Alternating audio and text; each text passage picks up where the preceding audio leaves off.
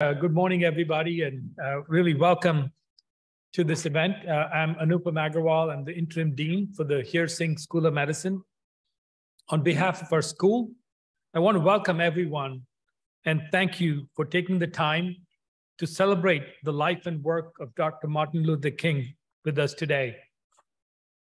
As a pivotal figure in the American Civil Rights Movement, Dr. King sought to end racial discrimination and segregation. His advocacy for nonviolent resistance, coupled with his powerful and eloquent speeches, helped to galvanize the movement and bring about significant change.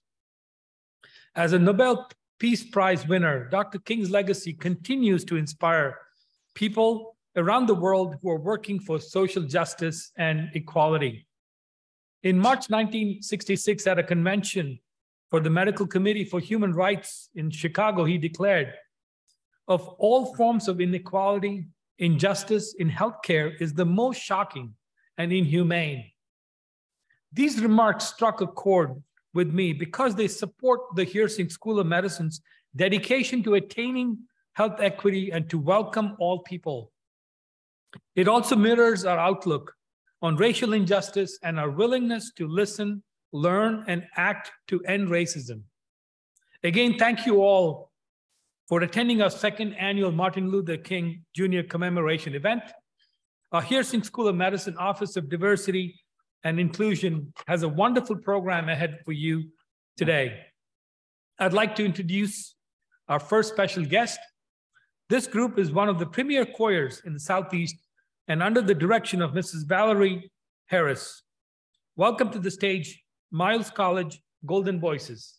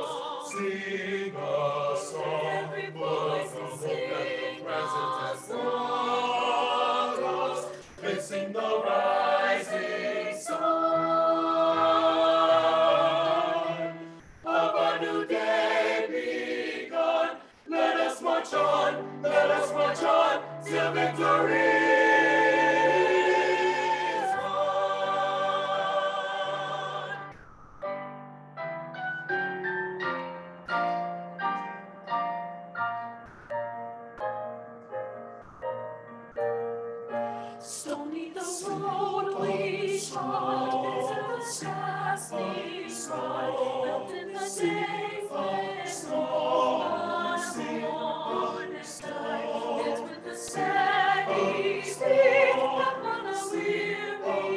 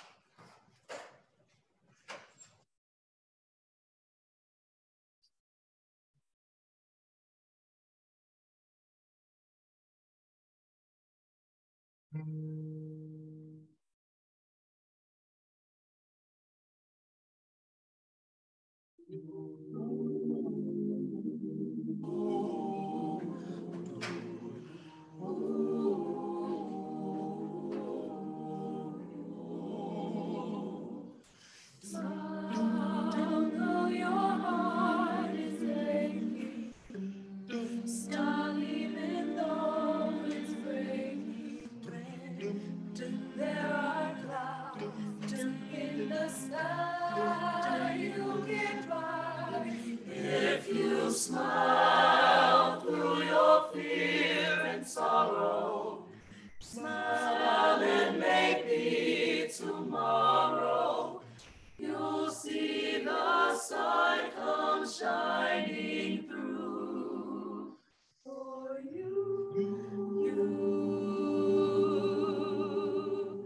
Light up your face with gladness. Hide every trace of sadness, although a tear may be ever so near. That's the time you must keep on trying. Smile, what's the use of crying? You'll find that life is still worthwhile if you just smile, smile, you just smile. Oh, smile. Smile even though it's breaking. There are clouds in the sky you'll get by if you smile through your fear.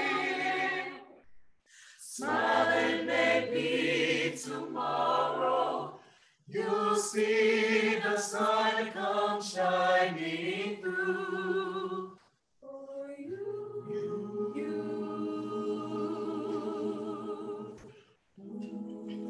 Light up your face with gladness. Hide every trace of sadness. Although a tear may be ever so near, that's the time.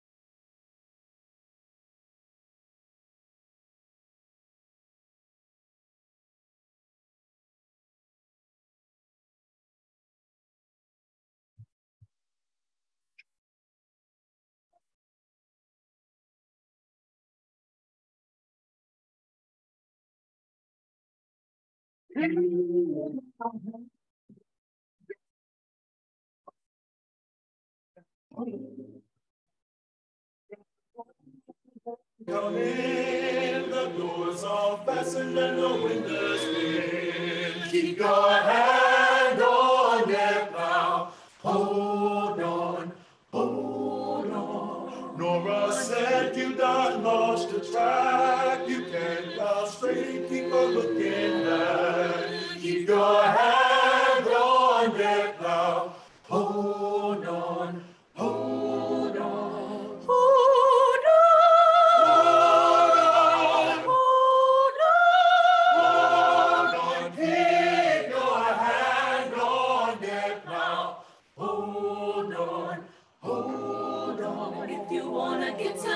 Let me tell you how. Just keep your hand on the gospel plow. Keep your hand on their plow. Hold on, hold on. If that plow stays in your hand, let you straight in the promised land.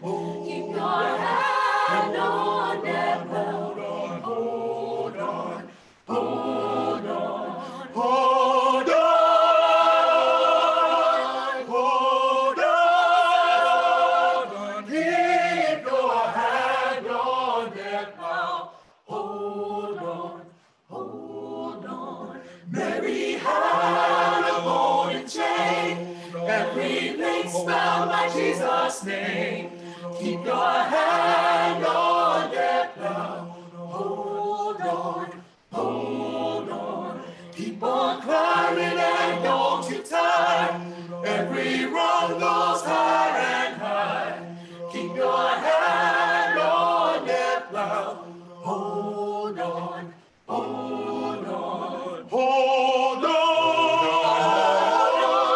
Hold on. Keep your hand on their plow.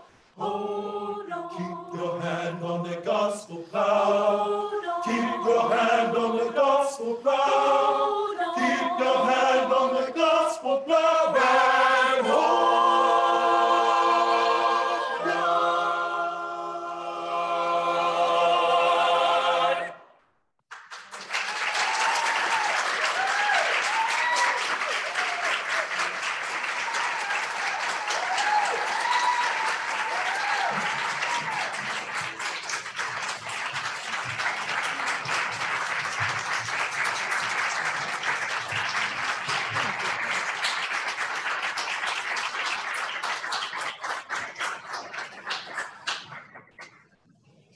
Wow, what a beautiful way to memorize Dr. Martin. Director, Ms. Valerie Harris, and the Miles College Golden Voices of joining us here today. Another round of applause to them.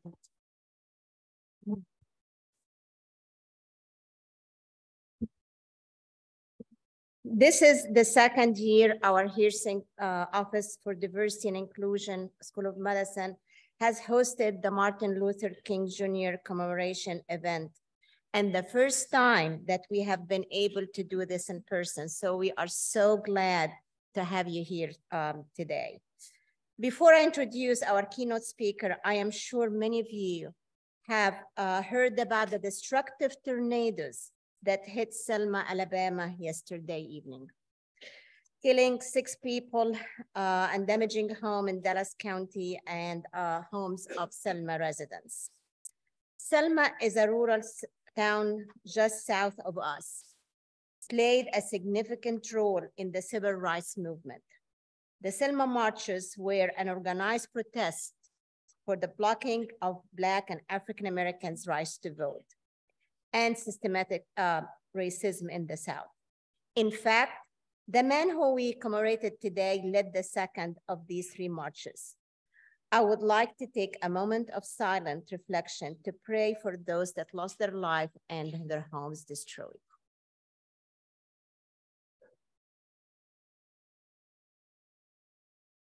Dr. King once said, "The function of education is to teach one to think intensively and think critically. Intelligence plus character. This is the goal of true education." And that is why we're here today. Together, we are working to be the dream. I am so delighted and honored to introduce our keynote speaker, Dr. Paulette Dilworth, who has served as the Vice President for Diversity, Equity, and Inclusion at UAB since 2015. Before joining UAB, she was faculty and assistant vice president for Access and Community Initiative at Auburn University, as well as associate professor of curriculum studies in the School of Education at Indiana University, Bloomington.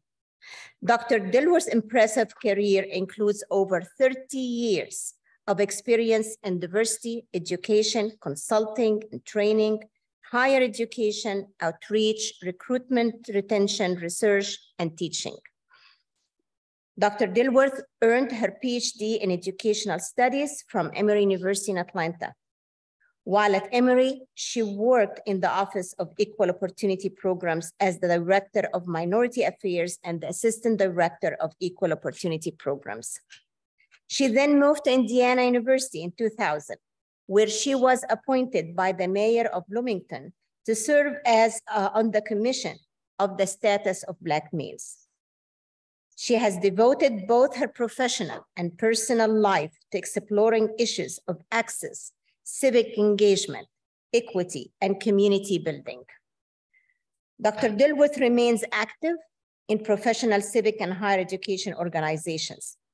Throughout her career, she has been recognized with several awards for her contribution to research, teaching, and education, such as the National Council for Social Studies Exemplary Research Award and the Kirkland Teaching for Social Justice Award and the Emory University Outstanding Contributions and Service at the University Award. She has authored and co-authored numerous research publications and served as editor, consultant, and reviewer and contributor for many more. Please welcome with me Dr. Paulette Dilworth.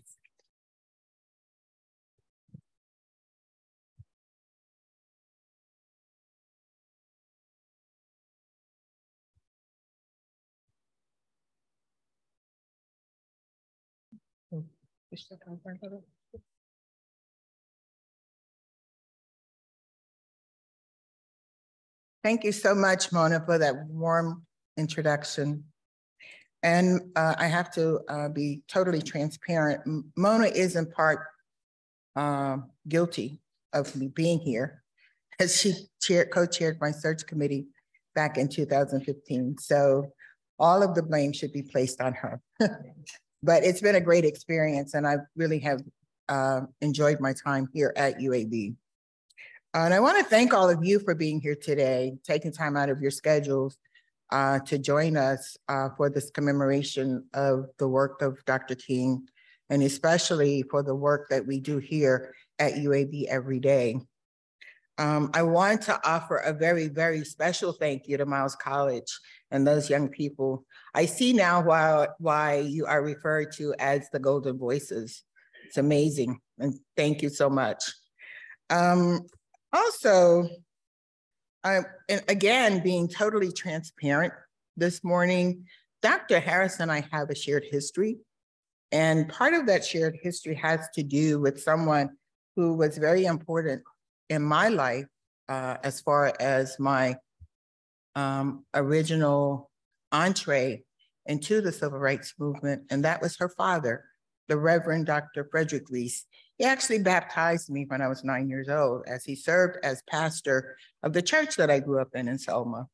And shortly after that, he moved on to Ebenezer Baptist. In fact, they stole him from us, but we eventually forgave them for that. But Dr. Reese, for those of you who don't know about him, he was a civil rights icon, a longtime educator, pastor of Ebenezer Missionary Baptist Church in Selma. And he was also best known for his role as the Dallas County Voters League from 1964 to 1965, where he was instrumental in inviting Dr. King to come to Selma to fight for equal voting rights for African Americans. Another point of departure here, during that time, my mother would get up very early in the morning and she would sneak away. And we were always trying to figure out, where is she going? What is she doing?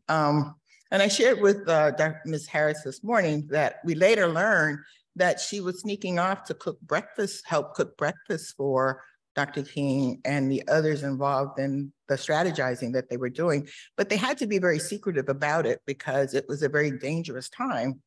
And I noticed one day that she came back, she had a baseball cap. And I asked her, I said, where'd you get that baseball cap from? And she looked at me. It was actually maybe a month or a year or so later. She looked at me and she says, why do you want to know? I said, I noticed that you never wear it. It just kind of sits there. Well, as it turned out, Dr. King gave that hat to her, one of their chance meetings. And of course, Valerie was much younger. I asked if she remembered any of those things, and she was much, much younger, so clearly not, but it was a very interesting time. It was the courage and commitment of Dr. Reese that led to the Selma to Montgomery March and laid the foundation for the passage of the Voting Rights Act of 1965. Dr. Reese was an American hero, a national treasure, and a beloved Selma native son whose lifelong fight for voting rights forever shaped the fabric of US history.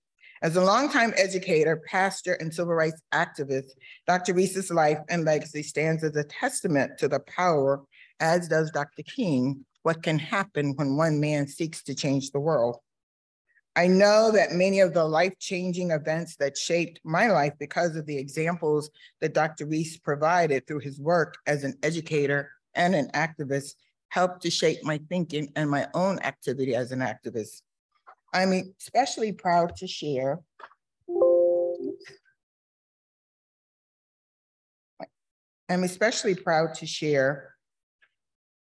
that in 1965, the Selma foot soldiers answered the call and peacefully marched for voting rights for African Americans.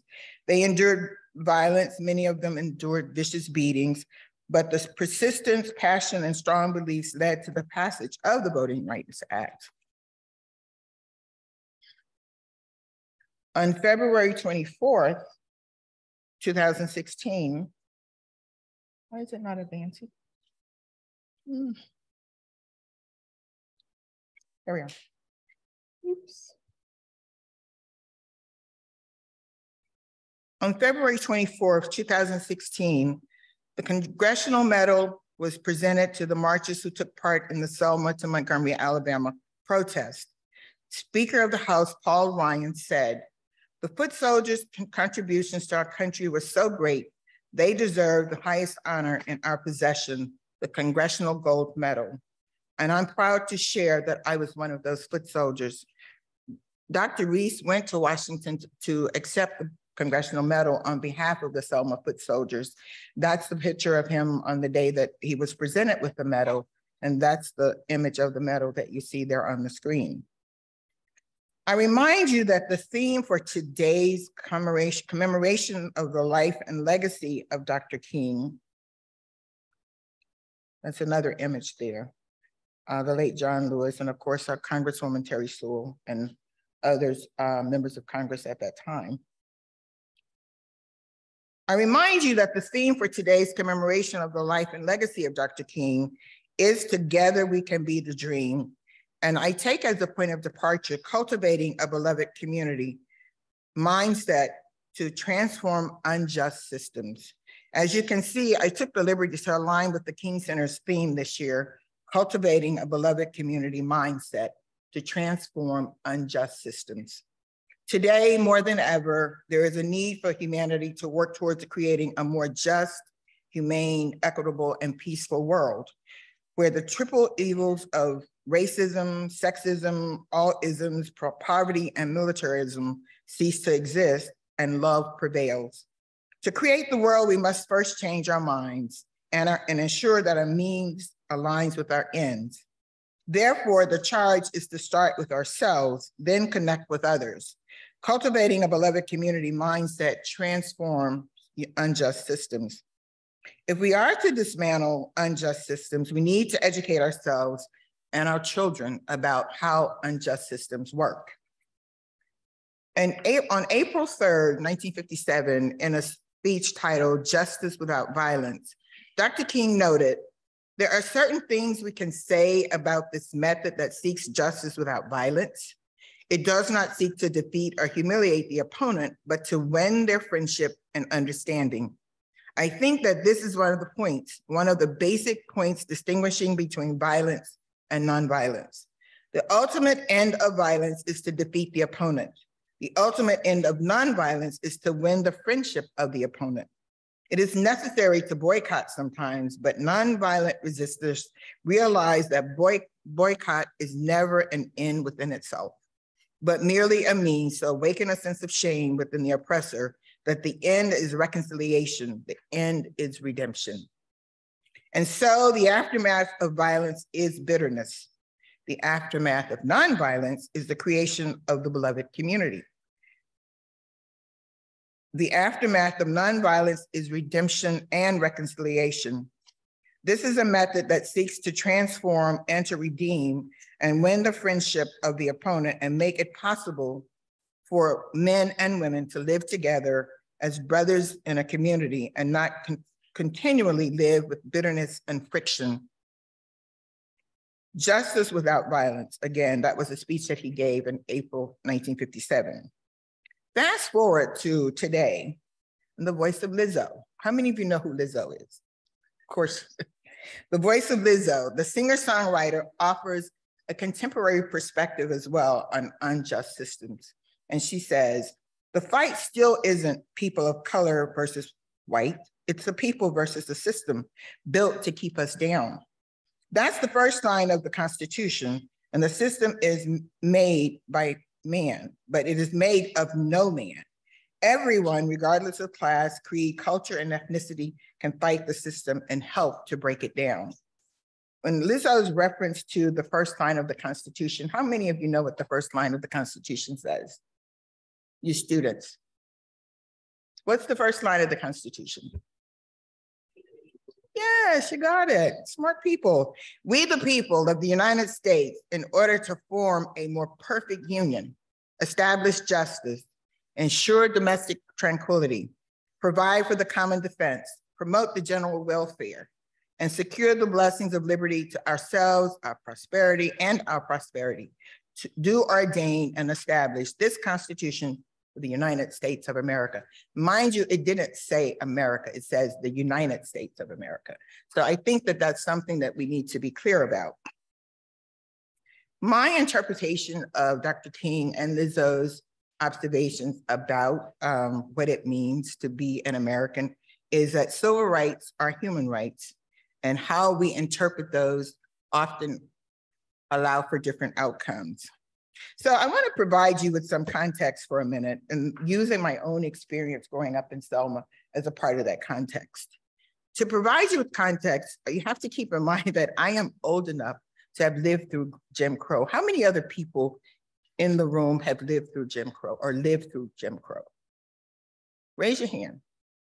I know I'm not the oldest person in this room. Clearly, here's two, thank you.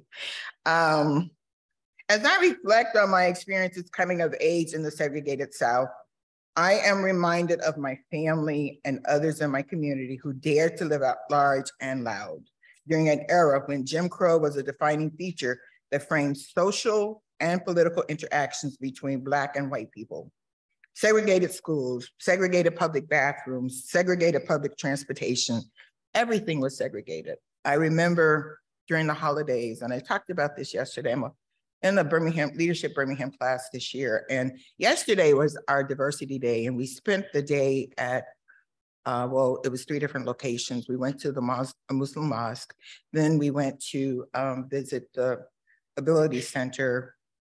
The 3rd location was the Bethel Baptist Church that the Reverend Dr. Fred Shuttlesworth led during his time here. And one of the things that came out of that was just how segregated Birmingham was during that time. And it was no different all over the South. For me, the time span is not a distant memory that happened long ago. It is a historical period that inspired, and actually, if you count the years, it's still less than 60 years ago. A watershed moment is a point in time that provides significant space for clarity and is often related to historical change. In Selma, I was raised in a very close-knit community referred to as Summerfield. I came of age in Selma at the height of the 1960s civil rights movement. I was most privileged to have a front row seat to many of the events as they unfolded and eventually culminated in Bloody Sunday and the historic Selma to Montgomery March. Like many of the children, teenagers, and young adults who lived in my community at that time, I attended segregated public schools.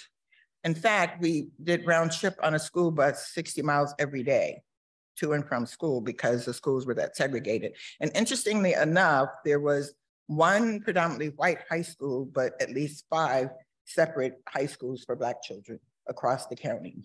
And there were two separate school systems operating. There was Selma City Schools, and then there was Dallas County Schools. And they still operate today, except the difference is they are integrated and pretty much have defaulted to predominantly Black children attending in both districts.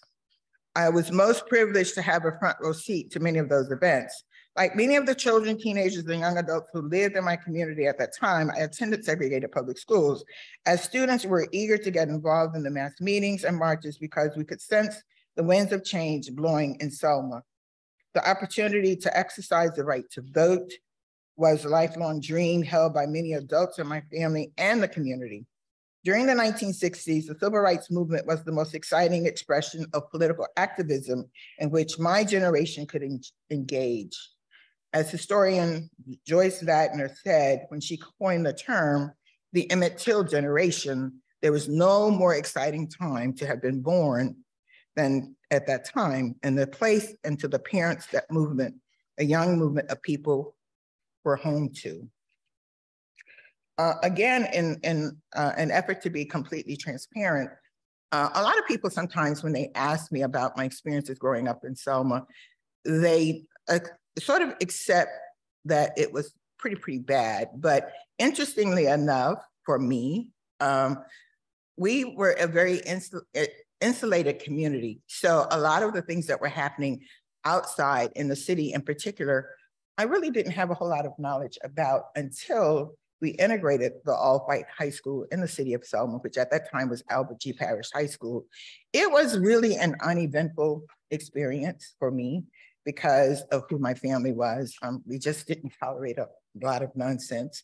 And it was to the extent that my grandfather, who was fortunate enough during his time to purchase 400 acres of property in Selma, and the legend is that when he went to make the last payment on that property, the person that he purchased it from cried because he assumed that he wouldn't be able to pay for it and he'd get it back. And then there was another instance where during that time in the, I guess you call them stores, the little country stores that they have in those communities, one of my uncles, which was my grandfather's son, my father's brother, had a bill there. They would let people buy things on credit. And my uncle had bought some things on credit for his family, but apparently had not kept up with his bills. And so my grandfather walked into the store one day, and the store owner looked at him and said, "Boy, you need to tell your boy to come pay his bill." And my grandfather looked at him and said, "Who you calling a boy?" And the next thing they knew, he had picked the man up and stuffed him down a barrel of flour. And he went home and told my grandmother to take the kids and go in the basement, a cellar, whatever that was at the time. And he sat on the porch all night with his gun waiting for the Ku Klux Klan to show up, but they never came. Well, when my grandfather eventually did pass away from natural causes, the rumor was that that same man made the comment when he heard that he had died, well, he should have been dead. But, you know, of course, that was one of the things that, interestingly enough, how these narratives play out. But that's one of the stories that gets told over and over at our family reunions. And it sort of resonates with me because some people, I think, sometimes want to know, well, where'd you get that spirit from? And I assume that may be a part of it. My grandmother was just as fiery about a lot of these things, but that was my experience. And one of the things that I like to think about when I went to the all-white high school, I didn't really go there with a lot of expectations that things would be different. I just knew that the school that I attended that was predominantly Black lacked a lot of resources. In fact, we had an outdoor basketball court that wasn't paved. So the guys played basketball on ground, like, you know, just regular dirt. We didn't have a science lab. We had a really tiny library. And so when I did enter the doors of Parrish High School, it was a moment of awe because there were so many things there that made me realize, you know, this is what privilege looks like. This is what it looks like when people make decisions about who will have access to resources. So fast forward to my senior year, there was a moment there where all of the there were 3 African-American girls in the senior class. The class of 1970 was the last, the class of 69, I'm sorry, was the last predominantly white class to graduate from Parish High School. And their motto was exactly that, the last white class of Albert G. Parish High School. So fast forward, in my junior year, there was an expectation that all of the girls in the class would compete for Miss Albert G. Parish High School. And when the list came out and it was time to vote, my name and the names of the other 3 African-American women who were in that class were left off the list. But of course, you know, we weren't shaken by that because we knew that all the spaces where they had to go take pictures, all these other things that would happen, we would not have been welcome in those spaces anyway. So it was, you know, needless to say that we ended up going to the junior prom at the predominantly Black school in Selma because the way the prom situation was set up, that really wasn't that we were fearful or afraid that something would happen. It just was not a welcoming space. And they did everything that they could to remind us that we didn't belong there. And so that was pretty much my experience. And I remember my senior year when I went to the guidance counselor's office to talk to him about my college aspirations, he actually looked at me and said, "Why are you here?" And I said, "What do you mean, why am I here? We were supposed to schedule appointments to talk to you." He says, "Well, really, you should just think about going to the community college and getting a vocational degree. Like, don't you want to be a hairdresser or whatever?" So I went home that evening and I shared with my mother what he had said to me. And my mom just looked at me and she said, "And what did you say?" I said, "Nothing, I just got up and left." She said, "Good, you don't need to say anything." She said, "In fact, don't go back in there." But when I finished my Ph.D. at Emory, because he lived out in the community, I stopped by his house and I gave him a copy of it. And I said, this is what happens when you decide that you're gonna determine your own fate. You know, he hardly remembered me by then, but of course, you know, I had to remind him of that exchange. And so it was very interesting to say the least. The facets of a beloved community mindset and why the facets are critical to us. Dr. King helped us to understand that if you don't like something, change it. If you can't change it, change the way you think about it. And that's what a mindset is as far as how you think about things that need to be changed. The historical biases.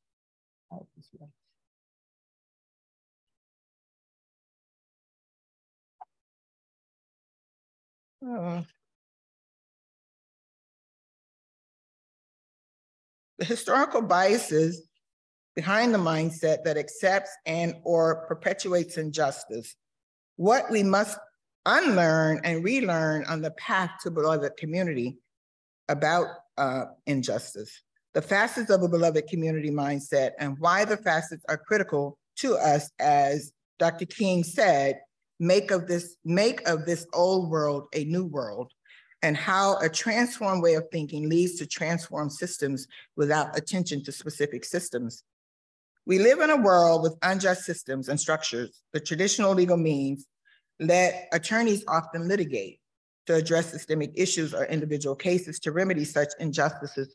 And by the way, when I entered the predominantly white high school in Selma, Brown had already passed in 1954. The schools in Alabama and elsewhere in the South did not fully integrate until the 1960s, as did most of our higher education institutions. I think Tuscaloosa, it was 1963, 64. Auburn was around 1964, all of those. And they did everything they could to resist that integration. The story of Auburn was that when Mr. Franklin, his name was Harold Franklin, when he applied, graduated from Alabama State University, and when he applied to Auburn, the system in place at that time, which would be our legislators, decredited the institution and then denied his admission, saying that he had not graduated from an accredited university. Well, thanks to Attorney Fred Gray and the brilliance of Mr. Gray and UW Clemens, they actually filed a lawsuit on Mr. Franklin's behalf that was heard by Judge Frank Johnson. And I encourage you to go read those documents sometimes if you can, because they're very interesting in terms of how Frank Johnson decided that it was time for the state of Alabama to get on board, particularly with the higher education institutions. But I remember an interview that he did when the person who was interviewing him asked him, what made this such an important issue for you? And he talked about his mother and how his mother had sort of planted the seed, you know, that people are people and we basically want the same things when it comes to our humanity. And he thought long and hard about that. But Mr. Franklin ended up not graduating from Auburn, although back in 2014, they actually did recognize him. So now there is a historic marker on the campus that acknowledges his walk on January 4th of 1964 when he was allowed to register and enroll at Auburn. And that's kind of a narrative, not just in Alabama, but in other southern states. Most of the southern state universities have all, in some form, had some kind of commemoration where they've had to acknowledge that past in terms of the structures of the unjust systems that were in place that denied people's humanity or the opportunity. And I would argue and maintain that while education is the great equalizer, it's even more important for people to have access to opportunity. And when you deny people access to opportunity, therein lies the dilemma in terms of how unjust systems can work to marginalize and keep people from reaching their highest potential. We live in a world with unjust systems and structures. The traditional legal means, sometimes litigated by attorneys to address systemic issues or individual cases, to remedy injustices are inadequate by themselves to create just systems and structures. For example, 50 years after Congress passed the Fair Housing Act to put an end to inequities in our housing system and eliminate racial segregation in American neighborhoods and guarantee that all people in the US have the right to obtain the housing of their choice, free from discrimination resulting from state-sanctioned policies such as inequities and racial segregation remain, despite the fact that some progress toward residential desegregation has been made between 1970 and 2010. Using one measure, some metropolitan areas ceased being hyper-segregated, but others became hyper-segregated, with 21 cities remaining in hyper-segregated since 2010. Environmental justice is another area where the unjust systems are at play. The environmental justice enforcement of Title VII of the Civil Rights Act of 1964 by the U.S. Environmental Protection Agency is a second example that shows the failures of attorney-led advocacy to address historic inequity, when racial discrimination and socio-political explanations best explain present-day inequities or hazardous polluting facilities more to communities of color. The law may naturally be looked at to provide a remedy. Yet the EPA, the lead agency in the environmental sector, has failed to enforce the law.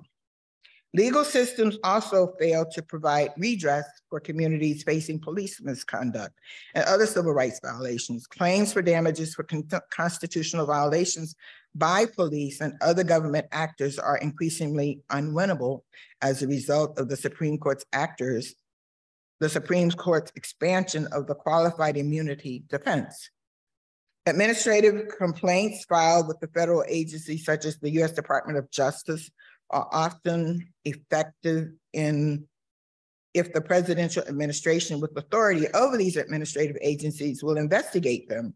Consent decrees, court orders directing a police department to make policy, training, or other changes without an admission of guilt or liability are also subject to the political will of the presidential administration, who must enter into and enforce them.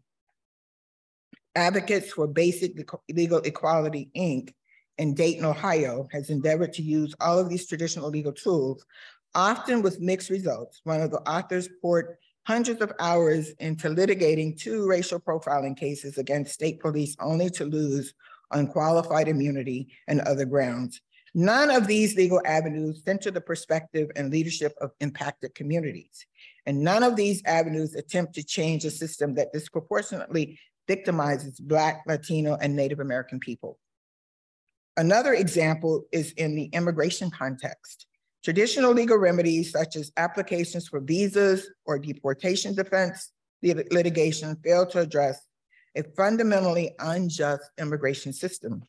Antiquated immigration laws in desperate need of reform render many individuals, including those with significant family and community ties to the US, ineligible for lawful immigration status. Many immigrants who are eligible for a visa or lawful permanent residence are stuck in lengthy administrative processing or visa backlogs that can last for decades or even a century. As a result, many immigrants, particularly those without lawful immigrant status who are longstanding members of local communities, remain trapped in a cycle of poverty, forced to work in low-wage jobs with little access to public benefits or affordable health care. Yet Congress remains unable to pass legislation to reform this unjust system. The last broad sweeping immigration reform legislation was passed in 1986. With no real chance of a solution by the federal government, some immigrant communities and their allies have launched organizing campaigns to regain local power. In the environmental context, the existing legal remedies have also proven inadequate to address the health and safety harms faced by low-income communities. Existing legal frameworks fail to adequately address nearly all social justice issues. The COVID-19 pandemic has further highlighted inequality and the limits of the legal system in remedying such growing inequality with social determinants of health, such as housing, occupation, education, income, wealth gaps, and other factors associated with more COVID-19 cases and hospitalizations and deaths in areas where racial and ethnic minority groups live, learn, work, play, and worship. These realities should cause social justice attorneys and activists to rethink their approach to achieving lasting social change. These case examples show how attorneys can use community lawyering strategies to support client-identified and client-directed advocacy to build power in systems, policing, and environmental justice that historically fail to engage the communities they impact. And I would offer that many of the hard-won gains for social justice, equity, and inclusion are under threat. The changing social climates and divided political landscapes reveal the character of a nation that continues to grapple with profound division, conflicts between groups that exist in our history and in the present. Scholars who study social change and social movements agree that such events usually evolve from strained relationships between those who have power and those who do not. To some extent, these movements arise when groups in society feel discontented about some element or perceived injustice in their lives. Yes, it would be an extraordinary thing if all people of goodwill realized that they do not have to wait to be invited to get involved and work for positive social change. The change in political climates and divided social landscapes insists that we work together to address the crisis of our democratic enterprise. That perspective has been helpful to me. I find a lot of comfort in that, as well as a lot of challenges and opportunities to make a difference. Sometimes we must find the courage to stand up. Quite often when I do talks, I would say a lot to people. Right now, what I need, people ask me, well, what do you need? How can we help? I just need a few good people with courage.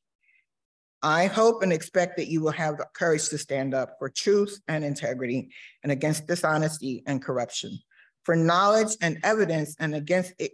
Stand up for knowledge and evidence and against ignorance and lies, for people who are being left behind or left out and against concentrations of power and fortune for the benefit of self-serving elites, for the rule of law and a free press and a strong civil society and effective governance and against attacks for those institutions, for freedom and against oppression, for excellence against prejudice and injustice. But courage is not just about standing up for what we believe. Sometimes courage is about sitting down and listening to what we may not initially believe. David Hampton, the dean of the Harvard Divinity School, once told his folk that deans need to have a generosity of spirit. He did not define what he meant by generosity of spirit, but it was really like a good sermon. His comment required reflection. As I reflect on the idea of generosity of spirit, for me, it means that we should try harder to see issues through the eyes of others and to act in ways that reflect an understanding of their perspectives, which can translate to speaking bravely and listening generously. Generous listening can take as much courage as brave speaking, because listening to people with whom you strongly disagree or with whom you think you have nothing in common is hard. It is really hard work. My son and I are probably two of the best examples of doing that hard work. He is as far different from, I told him last night, I think they gave me the wrong child. I really do. But understanding others' perspectives and acting on that understanding is crucial for making a better world. To be clear, listening and understanding do not always mean agreeing and compromising. When we look back on the past public policies and leaders, we should not look equally fondly on the different sides of every issue on which we had always just split the difference between one side or another. On the contrary, we need to make moral judgments. In a recent lecture, Samantha Power, how many of you know who Samantha Power is? Good for you. Tell them who she is.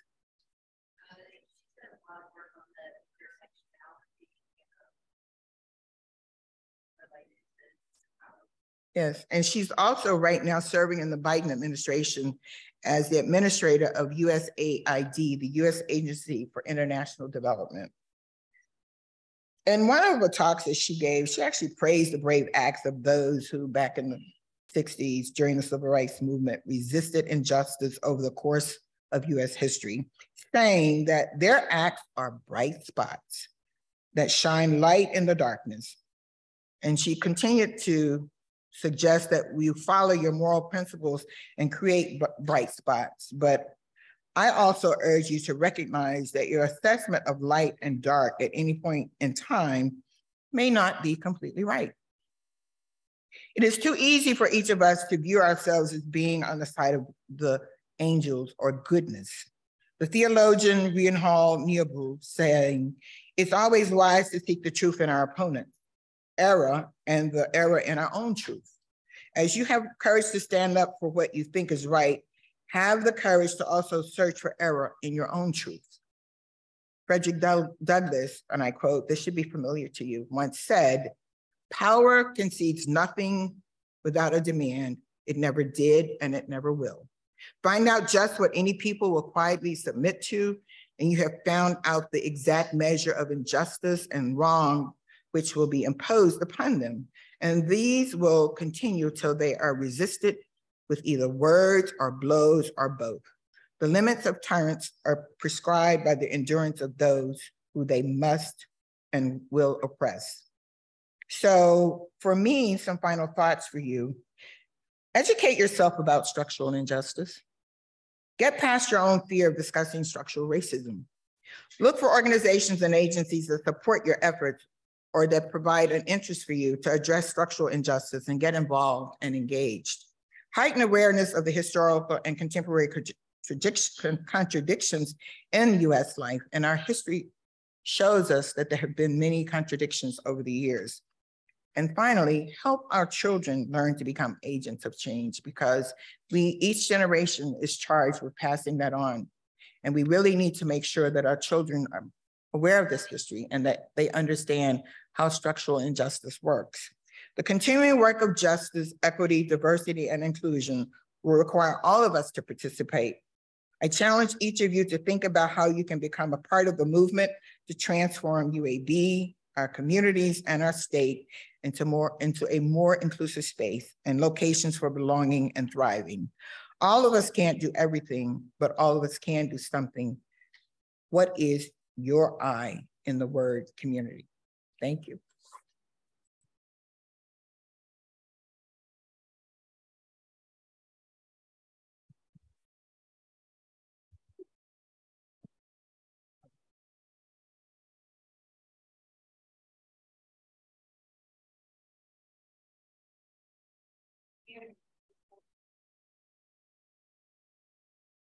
And I'd like to start, if that's okay.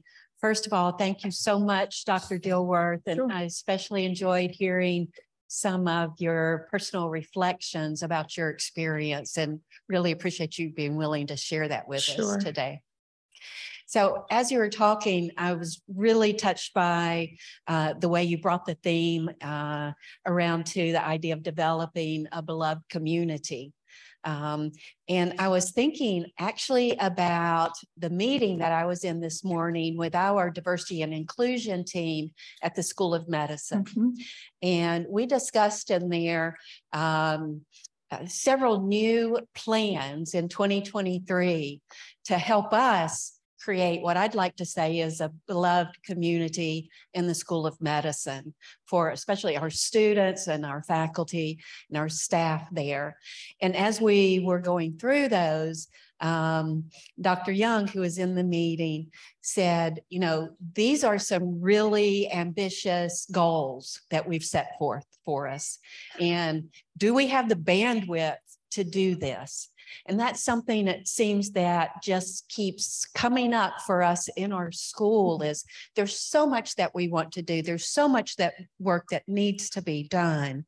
And there's always the question of, I think we do have a few courageous people on our team, but there's so much more that's needed. So if you don't mind just commenting on that and giving us your thoughts. You know, one of the questions that I get asked quite a bit in this role is, how do you do your job? I mean, it's a constant. And when I ask the person to elaborate even more, what do you mean? Why do you ask that question? I do my job the same way you do yours. And to the extent that it means that you have to have a clear vision about where you're trying to go. And sometimes that means that there are things that you can do immediately, and there are things that are going to be long range. But I think the part that I said in the very end is everybody can't do everything all at once, but you can make some decisions about prioritizing what really. I think of it this way. And so as I look around the institution, I always try to think about where are the spaces where people are suffering the most? And where's the greatest need for intervention in terms of, or intervention or innovation in terms of what it is that we do.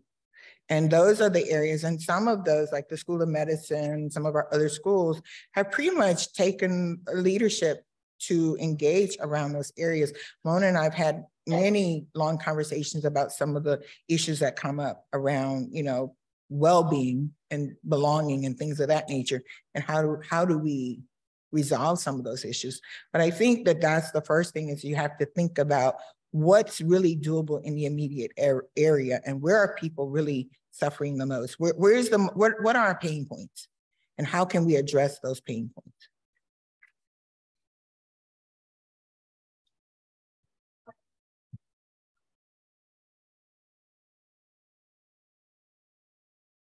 There's a hand over here. Here.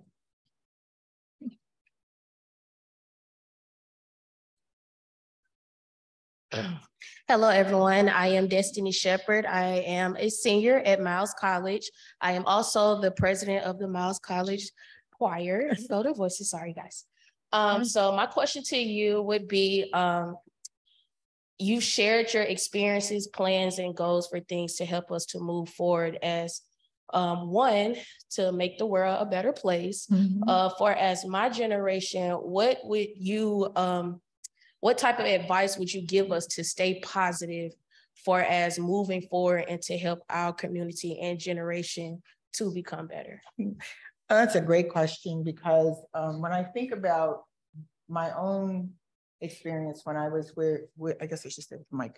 When I think about my own experience where I was at about your age, by then I had graduated from high school and I moved on to an HBCU, went to Florida A&M, yay. But the idea was that activist spirit never left me. There were some things happening at FAMU at the time that required activism, and we got involved. And I think that's the passion. Find what are you passionate about?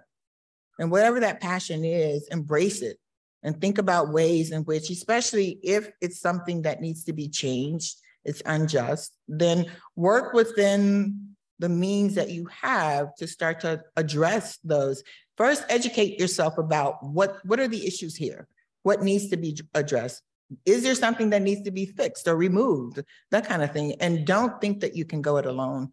I had a mentor tell me that once, that Paulette, as committed and passionate as you are about a particular issue, you can't go it alone. So you have to find some like-minded people to surround yourself with who have the commitment and the passion to do that. And that's a great question too, because I have been working with some groups sometimes who come, like they want to do some very interesting things, like write these lofty statements about racism, white supremacy, all these other things.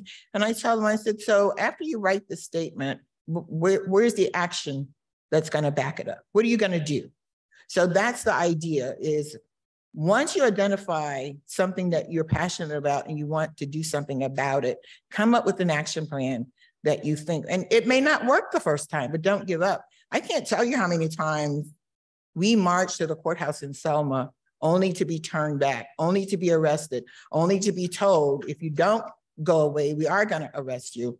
I have a funny story to share too about that, because this talks about resistance and nonviolence. One day we had gone to the courthouse and Jim Clark, who was the sheriff in Selma, had his little bullhorn, and he says, you guys need to disperse.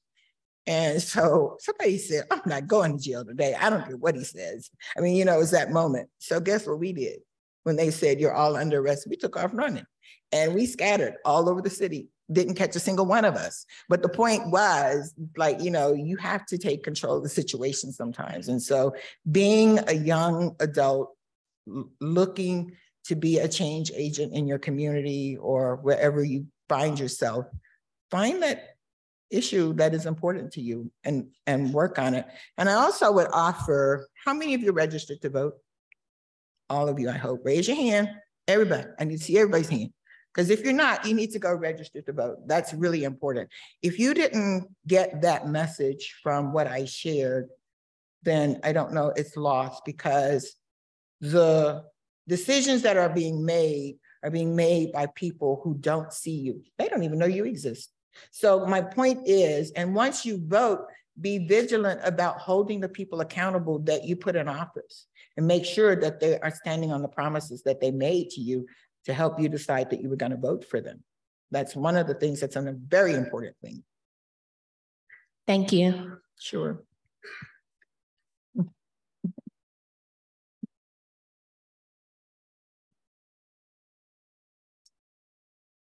Other questions? Just to follow up on the voting, could you explain to the young people and the old people in the audience why we keep voting even though our candidates don't win, why it's important to keep voting? Say that again, I can hardly hear you. Could you explain to the young people in the audience and the old people in the audience why it is important to keep voting even though our candidates do not win? I mean, I think it's hard for us to keep enthusiasm about voting, especially in well, it's I think there's a different component of your question. We keep voting, but then we go home and we close our blinds and we expect for them to do what they promised to do, and our activism doesn't kick in. So you keep voting, but you also have to let your activism do some work too. I write letters, I make phone calls, and I actually, whenever some of them are showing up in places, I'm there and I'll say, hey, can we have a conversation? Because here's what I need to talk to you about, to understand. What are you going to do about this particular issue? So you keep voting, but you also have to continue to be that activist. And that is a form of activism, holding your elected officials accountable and making sure that they stand on the promise that helped them get elected, and not just assuming that they are going to do what they said. I had a conversation yesterday with somebody, which was kind of interesting, because one of the things that came out in one of our government day experiences, some of the lobbyists who work on behalf of organizations and politicians, how many of you know how lobbyists work and what they do? Because that also is an area where I don't think that people realize how, even though people get elected, the things that they promise to do, may become less of a priority than what they're being paid to advocate for on behalf of an organization or a group or whatever it is. So that's another reason why, as citizens, you have power. You should not abdicate that power by voting and then going home and shuttering your blinds.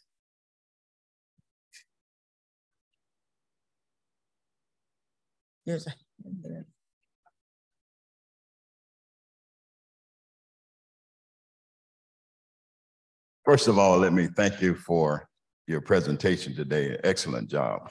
I'm glad I came today to hear this.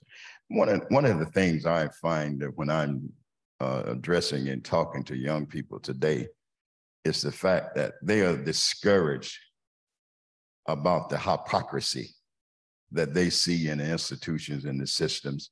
And that's discouraging for many. That cause them not to want to be involved because they say, what's the use? Nobody's for real.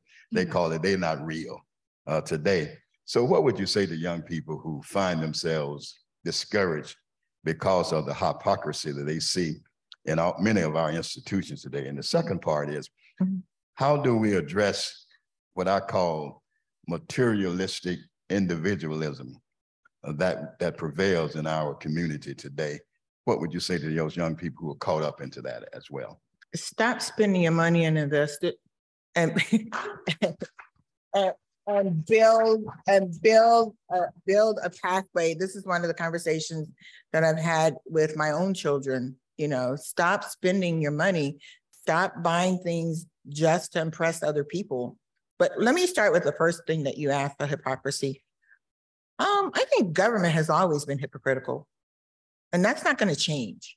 But what does change is the people that we manage to elect who really do want to do the right thing. But you have to be, so, you know, this whole campaign about stop woke, that came out of the youth movement with our hip hop community, stay woke. And essentially that's what it is. Part of the reason that our politicians don't want people to stay woke is they get to do what they want to do, and everybody else, I can't use the word I want, but everybody else, you just have to suffer the consequences, right? So ultimately it is educate yourself about the things that they're being hypocritical about, and then call them, don't call them out, call them in and say, I mean, so as an example, when I was an undergraduate at Florida A&M, there was a lot of discussion in Tallahassee at that time about merging Florida A&M University with Florida State University. And of course, the alumni in particular were like, that's not going to happen.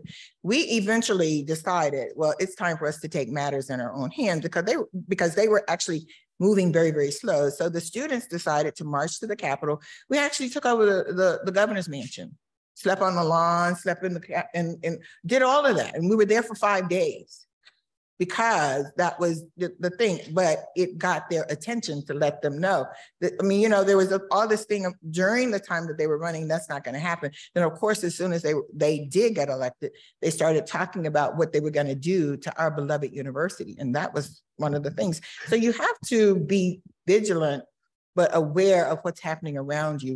And when you say that they're being hypocritical, what is the hypocrisy all about? Understand that. But the other part of that, in terms of our own economic security, you need to think about ways in which you can stop working for the money and let the money work for you. And that's a very critical piece to understand.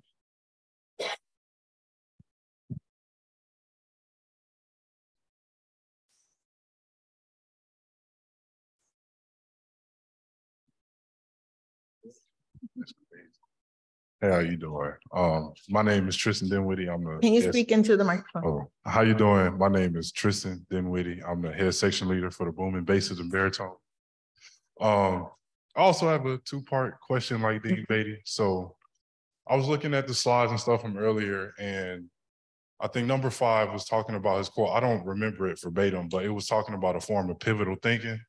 And for my generation, being discouraged is kind of like a day-to-day thing. You know, we get bogged down by little things that y'all do on a daily basis. So could you help us on figure out a form of pivotal thinking for us that'll help us better? Are you saying pivotal thinking? Yeah, yes, ma'am. Yeah, so, and are you saying that in reference to just being able to manage your life? No, not necessarily day-to-day management, but you were referring to things like being an activist and not wasting our money and investing it and actually taking part in the community, like this lady asked earlier. So I wanted to know, like, how would you go about like the mental process of doing it? Because it's easier said than done, but you got to feel motivated to get up. Yeah, are you a member of an organization? This organization, that's in the band, and that's it. Besides lifting those beautiful voices, what are some of the other things you're doing in your community? Well, I'm me personally, I feel like the way we sing as the Miles College Golden Voices, it's a form of ministry. So you do one thing, but it has multiple outcomes. Right. So each of you, I'm sure, has other talents besides those beautiful voices, right? And what are some of those talents that you could tap into to begin to use that as leverage to identify an issue, for example, that you might be interested in? So for me, one of the things that I have grandchildren now, and one of my granddaughters is 11. And for whatever reasons, we can't motivate her right now to be involved in anything extracurricular. She makes really good grades, but she doesn't want to dance. She doesn't want to sing. She doesn't want to be in band. But to me, what I've been able to do is connect her to young people like you, where she sees the significance and the importance. So maybe that might be a place for you to start. Like each generation reach the next generation to help them connect to some of the things that, you know, they might be able to build upon. It's not always working to change the system. It's working to change how we respond to the system, so that as we're able to navigate that system, you know, we can help other people learn that as well. And I really am serious about this next generation of young people and making sure that they get what they need to navigate this, because it's becoming not only more hypocritical, but more and more hostile. And it does require a level of savvy to do that. But that's a conversation really, I think, be happy to spend more time with you talking about some of the things that could be done. Okay, and one more thing, could you talk about the investment part? Because we would love to do that. We would love to expand the money, but it seems like doing it is the same as just like digging for gold and not knowing where you're going. So I'm not sure. So I'm not sure if I can share all of this, because that would really be making myself vulnerable.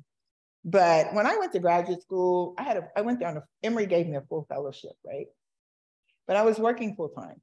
And so to show you how advocacy works for yourself, my advisor essentially said, well, you know, you need to quit your job, right, in order to maintain your fellowship. And my next question to her was, show me the policy that says I have to do that. There was no policy. So I got my fellowship, I invested it, and guess what I did with it? Paid my kids' tuition. The principal was still there. So when they graduated, they didn't have student loans or money to pay back. But the idea is you think about, you know, ways in which you can do those things to leverage the resources that you have. My parents never talked to us about going to college. And it was only when I got to college that I recognized how poor we were, because we had other resources, but not necessarily financial resources.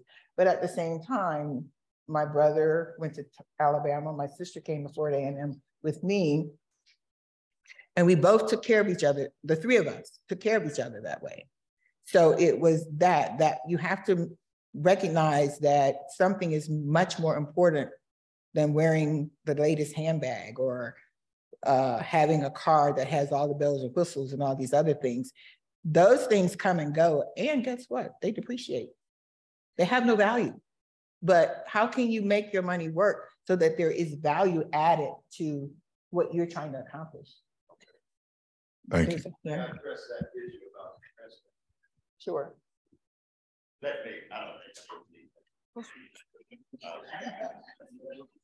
I think Dr. A.G. Gasson had a formula for that. He said, a part of all you earn is yours to keep. And if you remember that, You're not giving, don't give everybody all that you have. Some of you ought to keep for yourself and make work for you.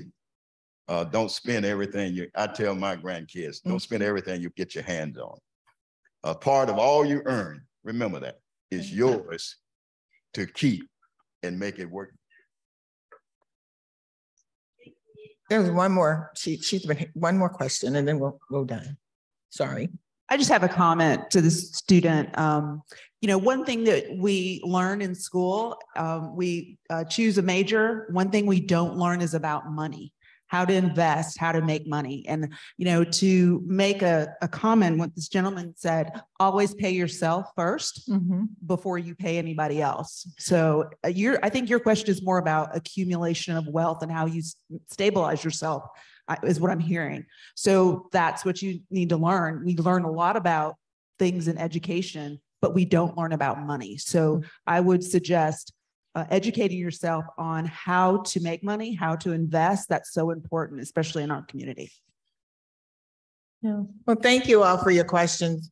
And I am serious. If you'd like to spend more time having conversations about, I'm happy to pay a visit to you to do that.